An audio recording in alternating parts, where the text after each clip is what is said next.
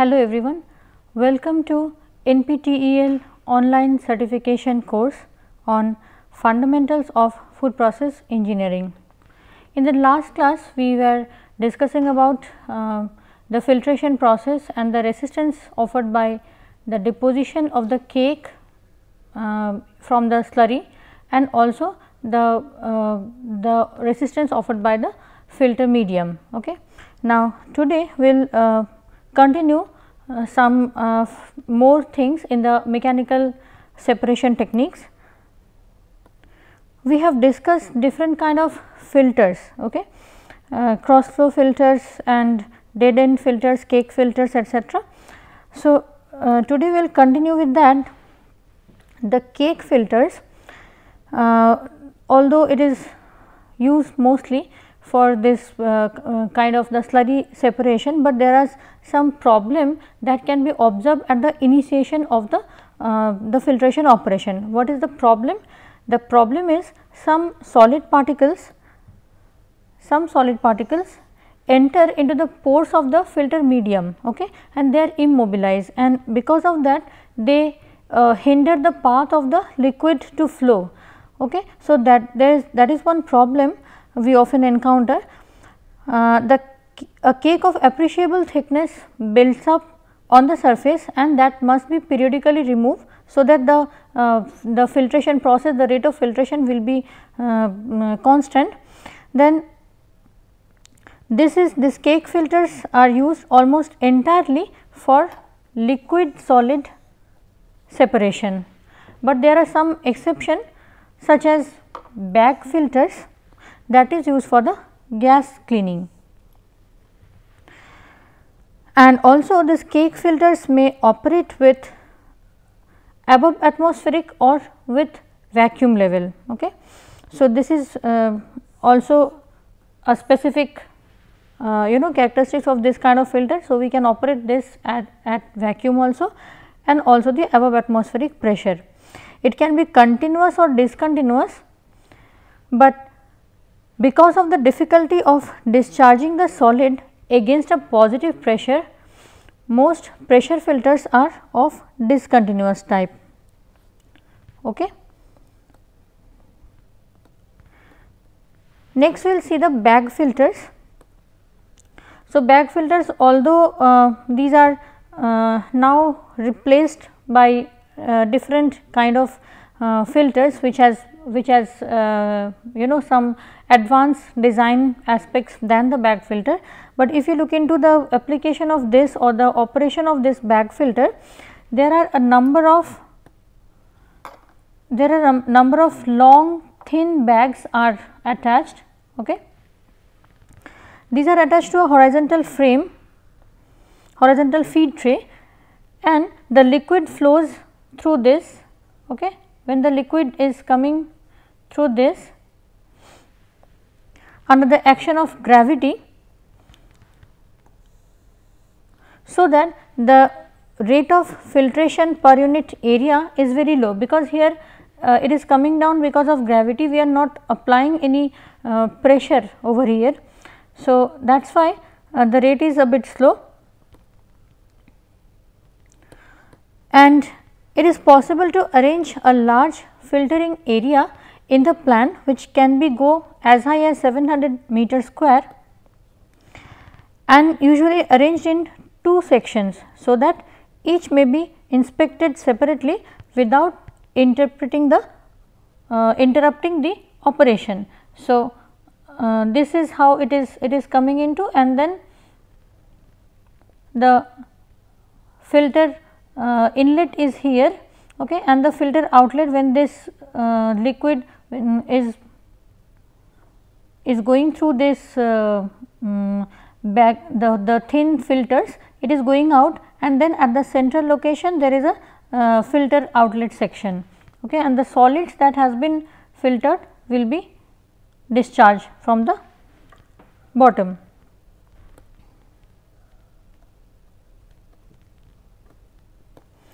Now, there are industrial filters can be categorized into different groups. For example, gravity filters, vacuum filters, pressure filter and centrifugal filters. Gravity filters, these are the simple one which is employing thick granular beds, and these are widely used in filtration, water filtration specifically. For example, the sand filters. So, different different sizes of sand and bigger particles etcetera, we stack it. The stack will be from the finer to the coarser particle, like that. So, we will have a diagram. So, the sand is there, and then gradually we are having gravel or coarser particle, and the inlet of water is from the top section, okay, from here, and then it is coming, and then liquid, the clear liquid that is that will be filtered, and that will be going out from this outlet. Another will be the vacuum filter. Vacuum filters operate practically at higher pressure differential than the gravity filters. It may be continuous or batch type, and the most useful vacuum filters again can be categorized into two distinct types. One is the rotary vacuum filter, another is the leaf filter. Okay. So, we will see one by one that how the rotary vacuum filter will perform and how the bag filter will perform. So,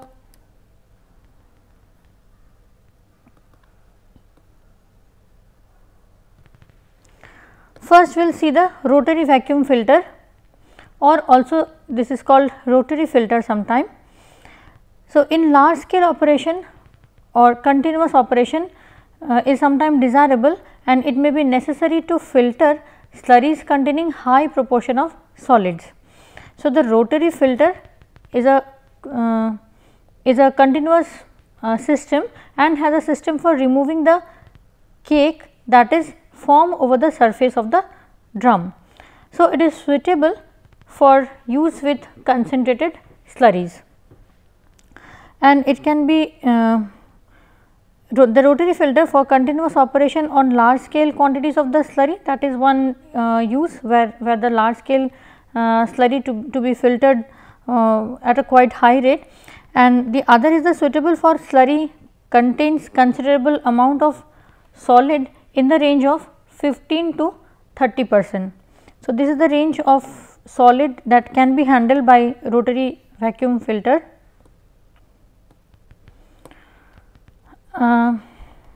However, if we see that the continuous rotary vacuum filter design, so there is a drum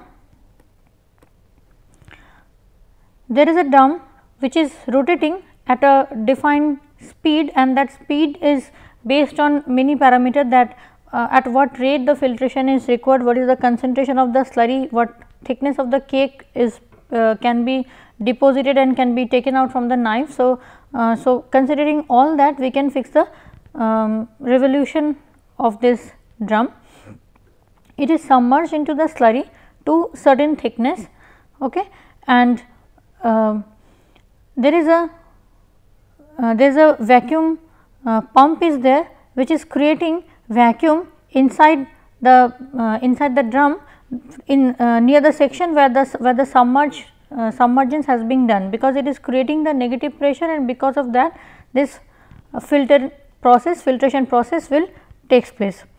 So, there is a filter vat slurry which is feeding continuously, and this is rotating. Formation of the cake will be there as the filtration will proceed, and the filtrate which is which because of the negative pressure, because of the vacuum will come from this to this section, okay, and this will collect here in the filtered collection channel, and this will be taken out by the filtrate pump.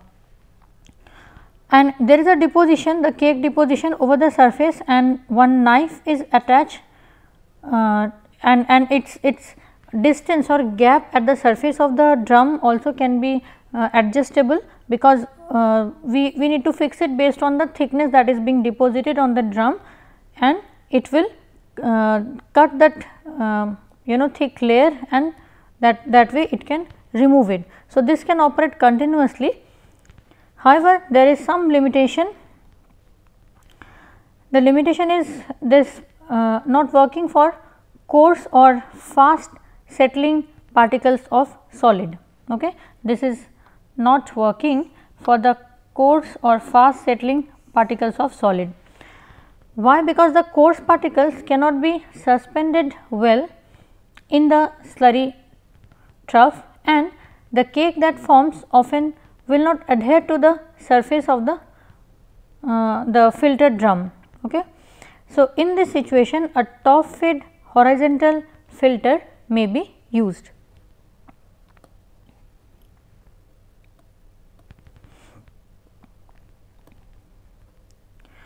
Now, so horizontal belt filter, as we have mentioned that for the coarse feed we can use this one. So, this is this looks like the diagram we have presented here, where there is a main frame, okay, and there is a filter medium here. These are the filter medium, and there is so here the vacuum pump is also there, which is creating a negative pressure inside the other side of the filter medium. There is a feed box, okay, and here also the belt speed can be arranged, the drive mechanism can be given to that to provide the motion to the belt, okay, and cake discharge mechanism, that is also at the end. So, one section when it proceed to the other section, by the time the filtration has been done because of the negative pressure, and the cake deposition at the end has been removed by some suitable mechanism or some knife or blade arrangement, etc. So, this can be used for the coarser feed, and since it is not, as I said, that because of the coarser particle it is not sticking as a cake most of the time. So, that the deposition can be discarded at the end.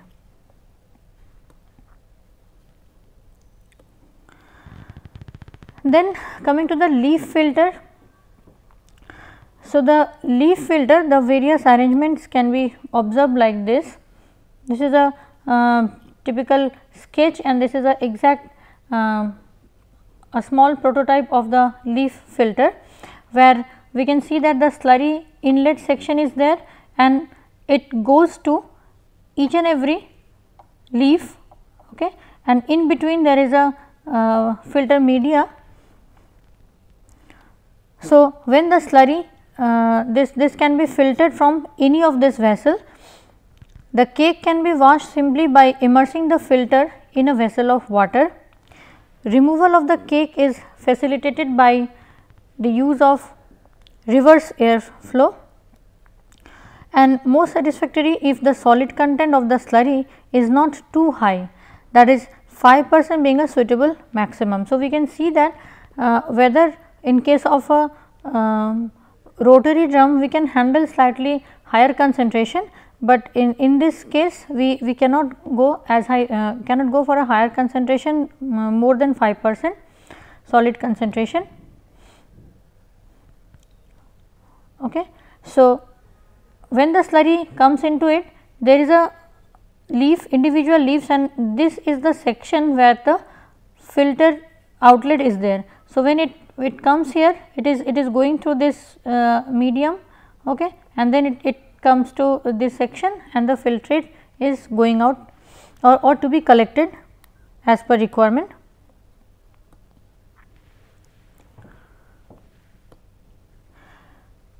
Okay. So, leaf filter, which we can also call it, call it the constant pressure filter, because here the different pressure difference across which the filtration takes place, that is constant, and we can increase or decrease the number of leaf or the plates that we are using.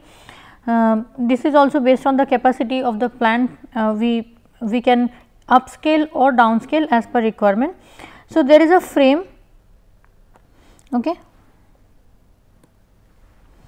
There is a frame, with that we have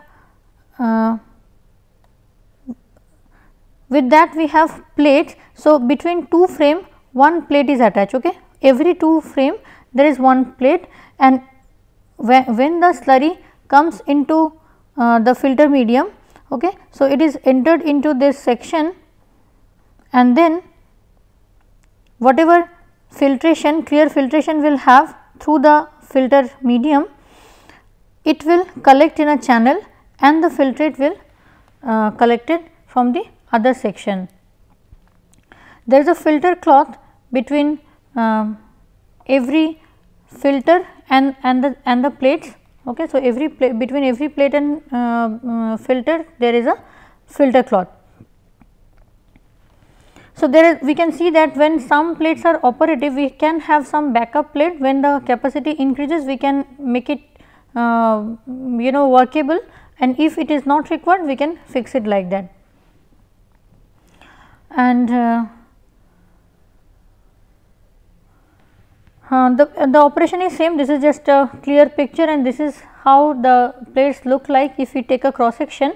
So, this kind of channel will be there, because this is the inlet channel, and it spread across the whole leaf or the plate. From this section we feed the inlet. Okay. The cleaning is also a bit easy. We can dismantle this whole frame and plate assembly, and we can clean it effectively. So, this is the leaf filter.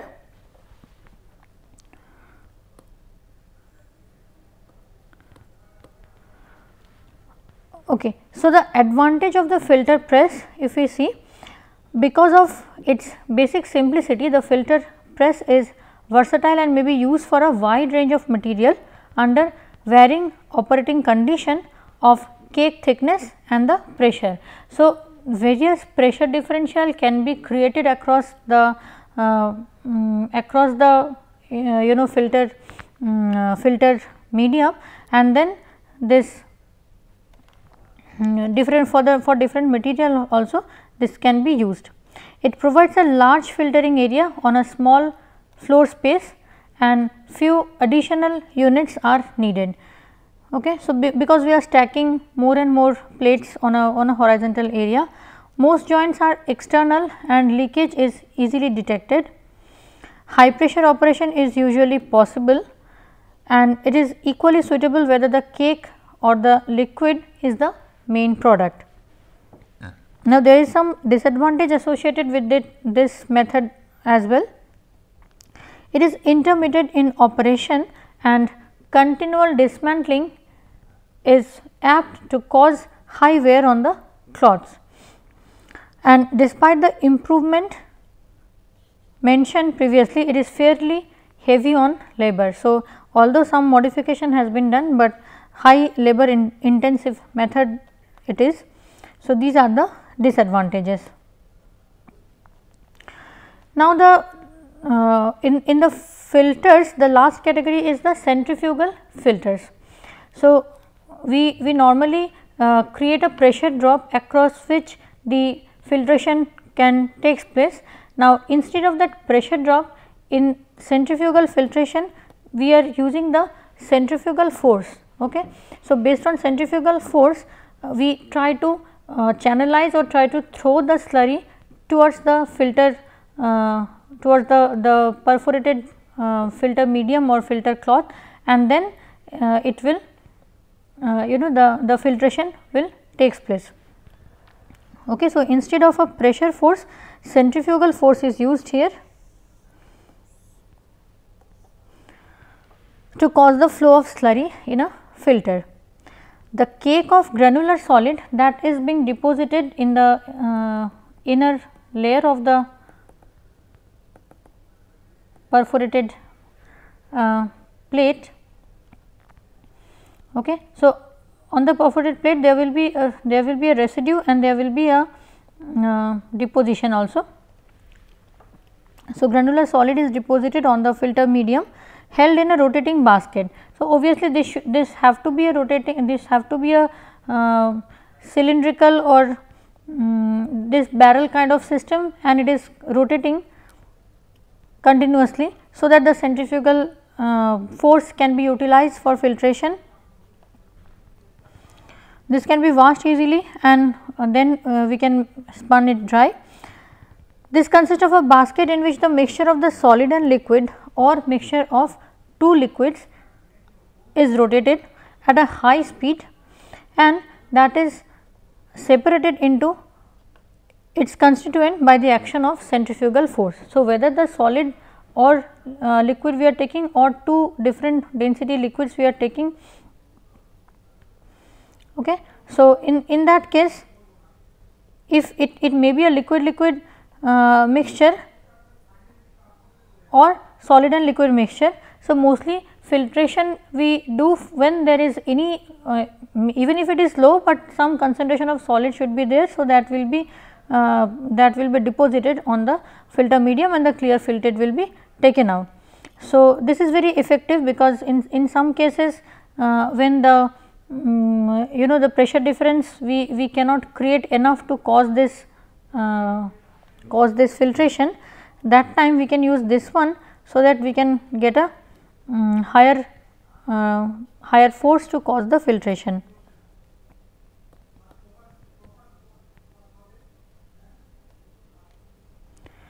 Then advantage and disadvantage.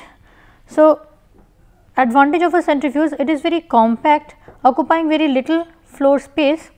It is capable of handling slurries with high proportion of solid, and the final product has generally a very low moisture content if compared to a filter cake of similar material.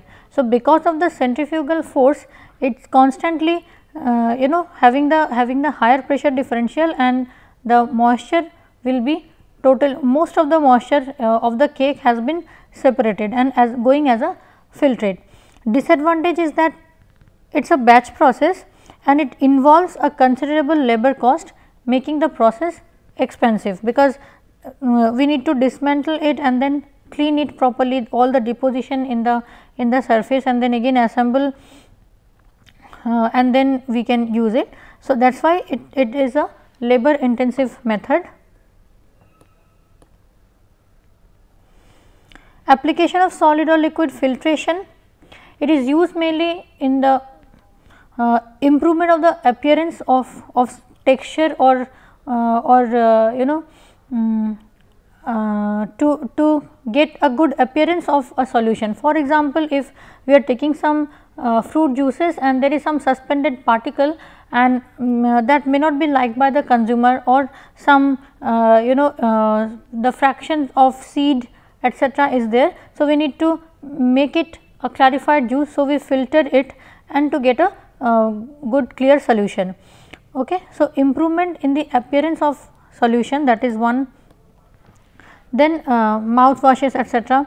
Then another thing is removal of potential irritants. For example, from the eye drop preparation or solution applied to mucous membrane.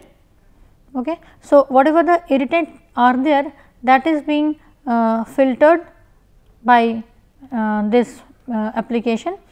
Then recovery of desired solid material from suspension or slurry, because sometime dissolved material is of interest, not only the filtrate. So, in that case if we apply heat for removal of the water and then we want to get the material, it may not work because sometimes the heat sensitive materials are there.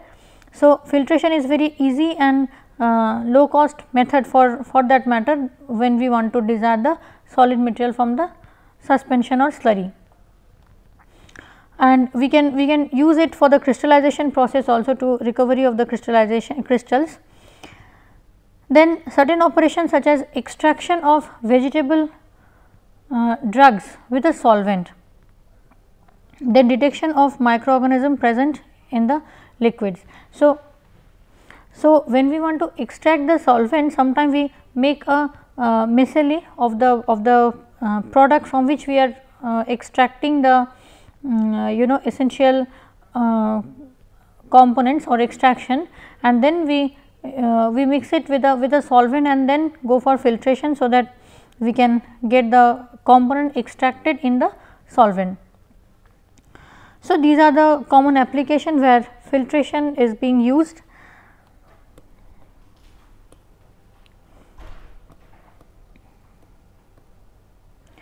Now, coming to the sedimentation. Sedimentation is very easy method and most commonly used in the separation, mechanical separation processes. And if we keep the material for some longer time, for a suspension or solution, we keep it for a longer time, we may get 3 distinct layer in it. First layer will give you a clear filtrate, okay. The upper layer will give you a clear filtrate, and then at the middle you may observe a uniform composition layer, okay.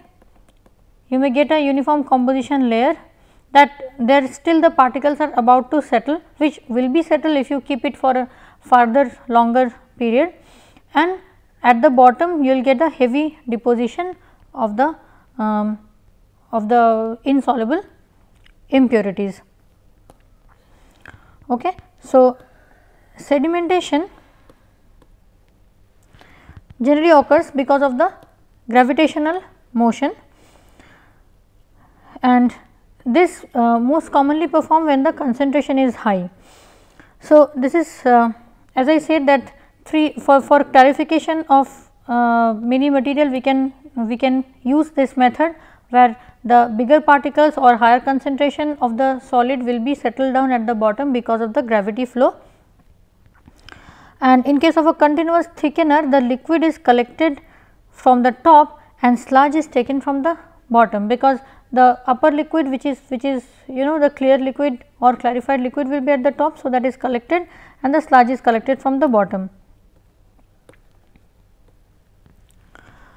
Now, the velocity of raising the fluid in a thickener can be given as follows: Vu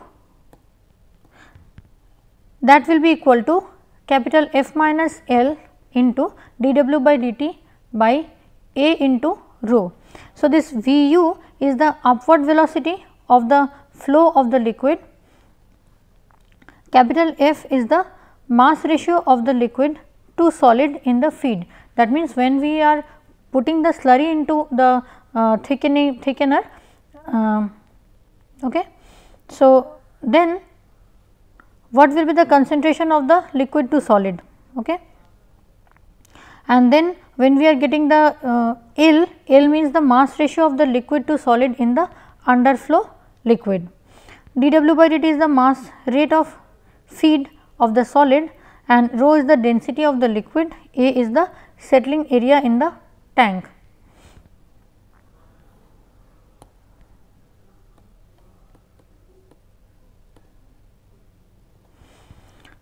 So, in the sedimentation, the gravitational force is used to separate the particulate material from the fluid streams, obviously, and the particles are usually solid, but they either be small droplets of the liquid or gas. So, generally solid particle we handle, but maybe some liquid particles also will be settled. Sedimentation used in food industries to remove the debris from the raw material, then to separate the crystal from the mother liquor and dust from the air. And sedimentation, the principle of how we calculate the velocity, that follows from the Stokes law. So, if we see, this kind of a arrangement is normally done where the slurry is fed from the bottom, this is the inlet section, and then it is spread continuously in the whole system or the tank, and then when the sedimentation will takes place, that is the higher concentration of the solid particle will settle down at the bottom, the sludge collection trough is there, and from where this is collected, and the decantation or the outflow or the clear liquid that can be collected from the top. There is a also sludge scraper arm is provided.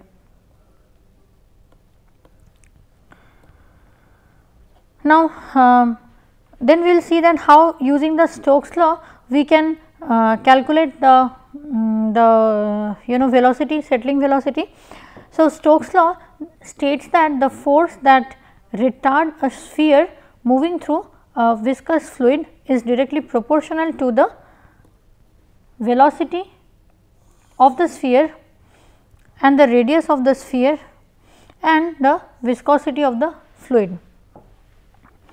Okay. And for that we have certain assumption, that we have assumed that the particles, those are suspended in the material. So, those are of spherical shape, and we also assume that the fluid is flowing in a laminar flow and the composition is uniform. The composition of the material is uniform, composition of the solid particle and also of the fluid, that is uniform, and the particle surface are smooth, that is also one assumption. Particles do not interfere with each other. Okay. So, these are the basic assumptions that we take while doing the doing the derivation or mathematical expression to express the settling of a sedimentation or settling of a particle using Stokes' law. So, as the grain begins to settle or the particle begins to settle, what are the forces that will act on that body? So, obviously first thing is the gravity, because it is falling at the bottom because of the gravity force only. However, there will be buoyancy force and drag force also. Okay. So, the force of gravity that exceed the combined force of buoyancy and drag, then only the particle will begin to settle. Okay. So, when it tries to fall, the opposite force that the liquid exert on the particle, that is the drag, and buoyancy also, that is acting on the upward. Okay. So, if we consider like a cylindrical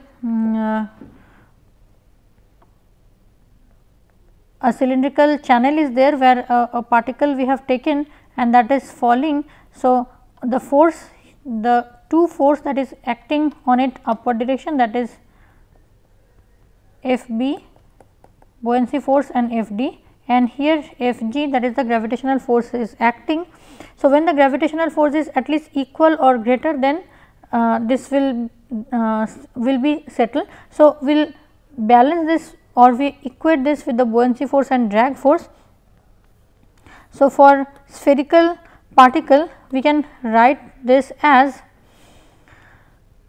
first is the gravitational force, that is 4 by 3 pi r cube, okay, 4 by 3 pi r cube, that is the volume, into rho s, that density of the solid, into g, okay, gravitational force, and here we have buoyancy, that is 4 by 3 pi into r cube into rho f, where this is the density of the fluid, into g. Okay. So, the buoyancy is because whatever mass is it has been replaced, that replaced or displaced, that has been exerting an upward directional force on the particle, plus this is the drag force C d into r square pi rho f into v square by 2. Okay. So, pi r square, this is the projected area of the particle, and rho f is the density of the fluid, v square by 2, this is the velocity. And so, when we equate this, we can find an expression of velocity, that is our ultimate aim. So, we can write C d into d in rho f into v square, that is equal to 4 by 3 d rho s minus rho f into g. Rho s and rho f is the density of the solid particle and density of the fluid respectively. So, if we get the expression of velocity here, we are getting v square equal to 4 by 3 d into g by C d into rho s minus rho f by rho f. C d is drag coefficient. So, this value is 24 by NRE, 24 by Reynolds number. So, we will use that one, and NRE is again rho v d by mu. So, rho is rho of the fluid, it will be, Okay. So, we will put this value of C d here in this equation, and finally, we will get the expression of velocity, that is the settling velocity of the particle, that is 1 by 18 mu d square g rho s minus rho f. Mu is the viscosity of the fluid, g is acceleration due to gravity, rho s and rho f is the density of the solid and fluid.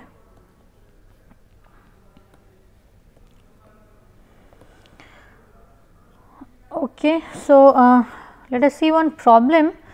Calculate the settling velocity of dust particle of a 60 mm and of 10 mm diameter in air at 21 degree Celsius and 100 kilopascal pressure.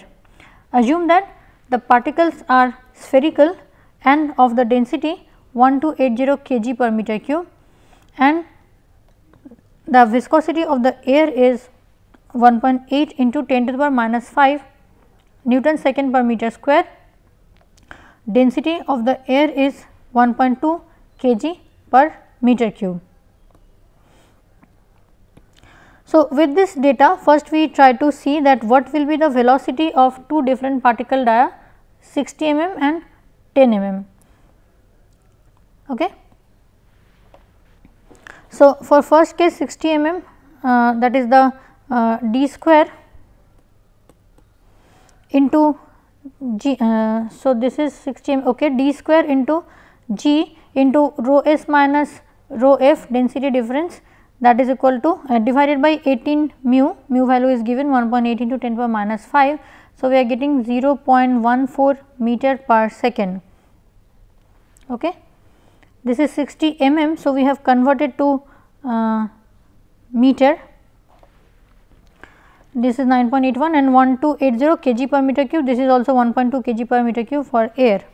Now, for 10 mm particle, since Vm is proportional to the square of the diameter, so we can use this directly using 10 mm and all the value, or simply we can calculate from this, because the ratio of these two will be same when all other parameter, that means the density of solid and the fluid viscosity and everything are same. So, Vm can be easily calculated as 0.14 into 10 by 60 square, that is 3.9 into 10 to the power minus 3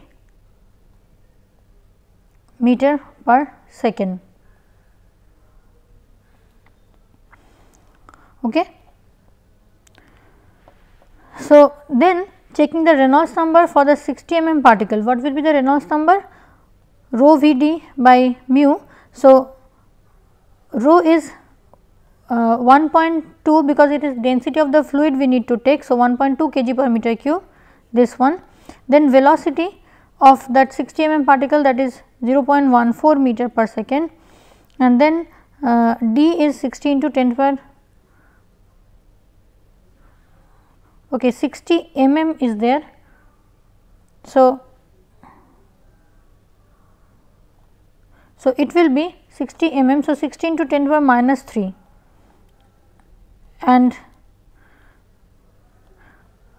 okay. So, here it will be mm to meter. So, 60 into 10 to the power minus 3 it will be, and divided by 1.8 into 10 to the power minus 5, this is the value of mu that is given. Okay. So, here we will have this value some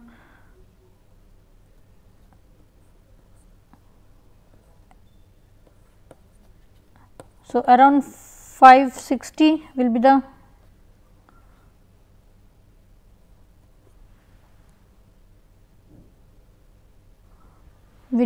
value.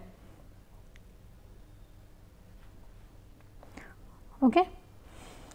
And so, this is how we can solve if the particle diameter is given and the density of the fluid, whether it is air or whether it is some liquid water or something, that is given. So, using this equation we can calculate it.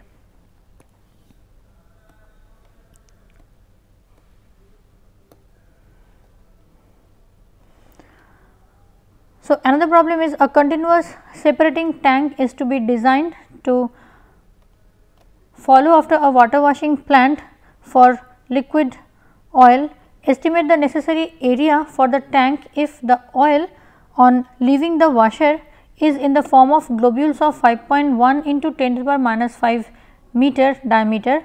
The feed concentration is 4 kg water to 1 kg oil and the leaving water is effectively oil free, because it has to be separated properly. So, it will be oil free and the feed rate is 1000 kg per hour. The density of the oil is 894 kg per meter cube and the temperature of the oil and the water is 38 degree Celsius. Assume Stokes law, viscosity of the water is given as 0.7 into 10 to the power minus 3 Newton second per meter square. So, what we will do again, we will use this equation V equal to 1 by 18 mu into d square g into rho s minus rho f. So, d is the diameter of the particle here.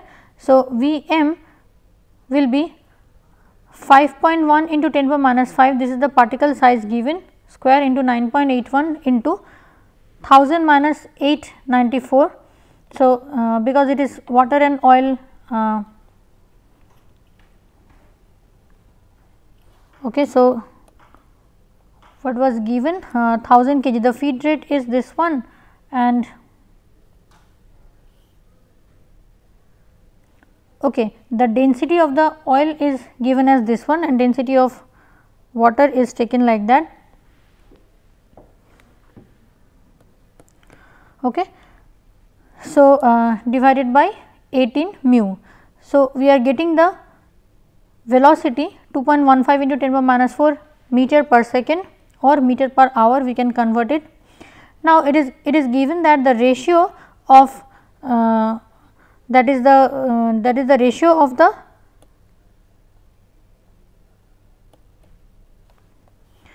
concentration ratio of the oil in the feed, that is 4 kg water 1 kg oil, and when it is leaving there is no oil. Okay. So, ratio of the solid to liquid, if we consider that way, or if we can consider here the concentration of the oil that has to be separated in the total feed stream, or the oil is to water, and in the exit also the oil is to water.